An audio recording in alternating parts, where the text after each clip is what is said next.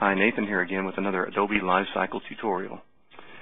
Today we're going to show how to create a table in Adobe LiveCycle that has the ability to grow and shrink based on user input.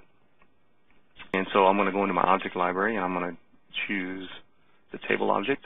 I'm going to click and drag, and up pops this wizard that is called an insert table wizard, and it just asks you how many rows and how many columns you want. And we're going to say yes to the header.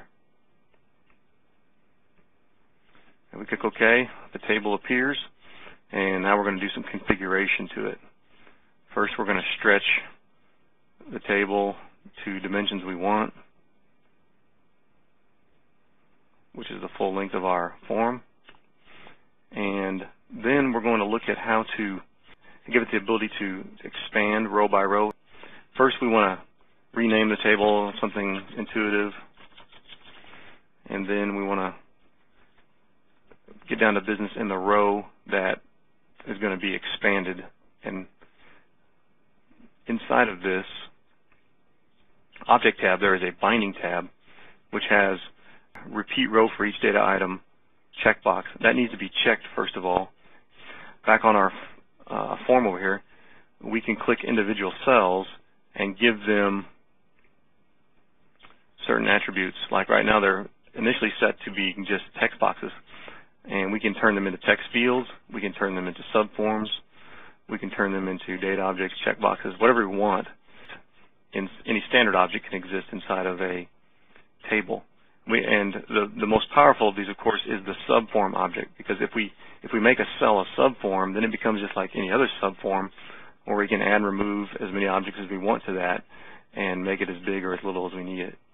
So in our tutorial here, we're going to make the first cell in our row a subform, and by doing that, we can add some content to that that's going to house the JavaScript that makes the functionality of the growing table work. We want to set the subform to positioned so we can position objects inside of it. And then we want to set column 2 and 3 cells to be text fields, which we've already done. And so now when we run the form, preview it, all we have is just a standard form that can be typed into and nothing fancy.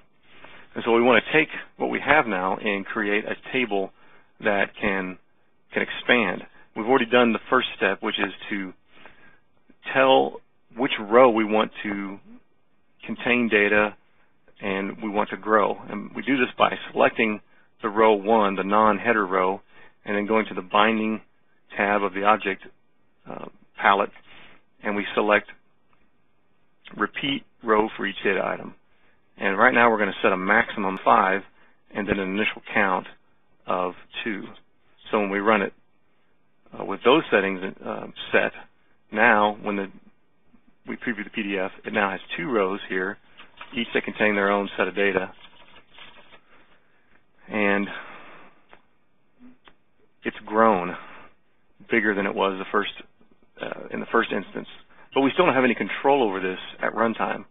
And so what I want to show you now is how we can come in here and create buttons that have JavaScript embedded in them that can cause the table to grow and shrink. And so what we're going to do inside of this cell number 1 here in row 1 is going to add a command button, and we're going to expand our view here so we can see what we're doing. That command button's name is going to be command add, and then we're going to copy and paste it because we want the same exact thing again. And we'll position this one right beside it. Sometimes when you're working in LiveCycle and you don't have a grid that's fine enough for what you're trying to do, you can use the drawing aids to make the grid interval, the XY interval, finer. That makes these dots closer together so I can make more precise locations to my objects.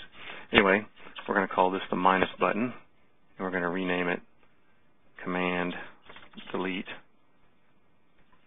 so now we have two buttons inside of our row, inside of column 1 of our row, or cell 1 of our row.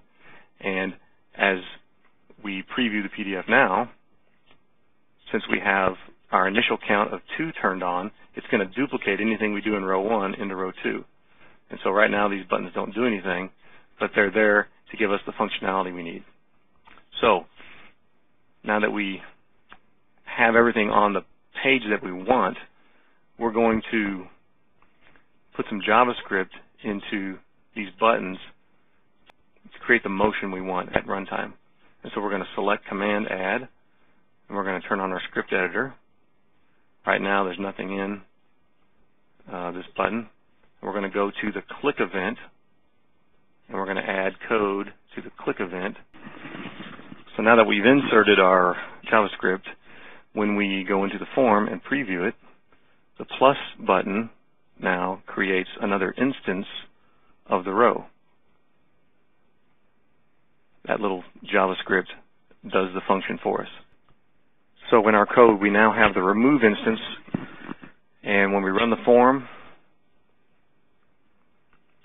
we can add rows, and we can remove rows. So this gives us the basic functionality of adding and removing data rows to a table. But I want to present a problem before we go today. If you look in the settings of the binding tab, remember I told you earlier that we begin with a minimum count of 1, a maximum count of 5. Let's say we took the maximum count away and previewed the form. By growing the table too large, it creates a problem for us in that it begins to eat up real estate taken by other objects. And so in our next tutorial, I'll cover how to make the form flow with this growing table so that you can grow it exponentially, as many pages as you need.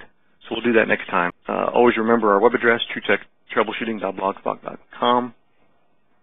And remember that there are other videos on Adobe LiveCycle. Also, remember what we always remind our viewers, IT problems are usually simple, but they are never easy. We'll see you next time. Thanks.